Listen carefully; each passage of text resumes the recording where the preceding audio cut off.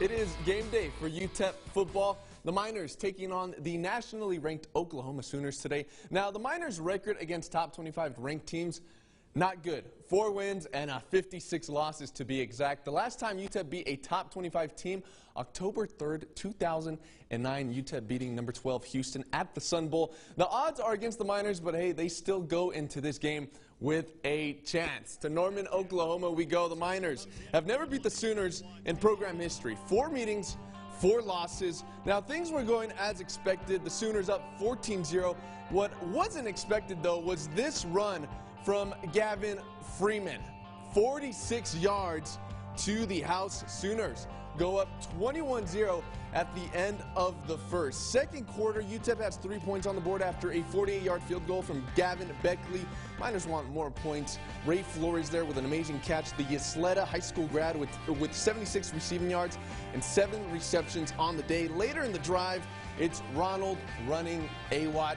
2-yard touchdown run. Miners still down 21-10. Of course, the Sooners go on to score 21 unanswered points. They lead 42-10. This was probably UTEP's biggest highlight of the day. It's Gavin Beckley, 54 yards out. Field goal is good.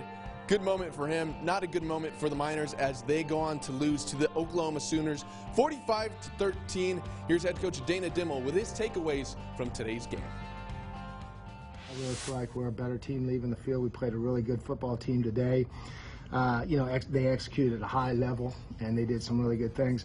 But I feel really comfortable about our football team and what we gained, and I think we played a lot of guys. You know, we had to because of the heat. We played a lot of guys, and we had 11 guys catch passes today. So that part of it, shows some depth for us at receiver, and so it was a fun game. It was a good experience for us. It's what you want to get out of a non-conference game if you're not going to win. The Miners now start the season with 2 straight losses. Last time that happened, 2018. Up next for the Miners, New Mexico State. It's a battle of I-10 in 7 days.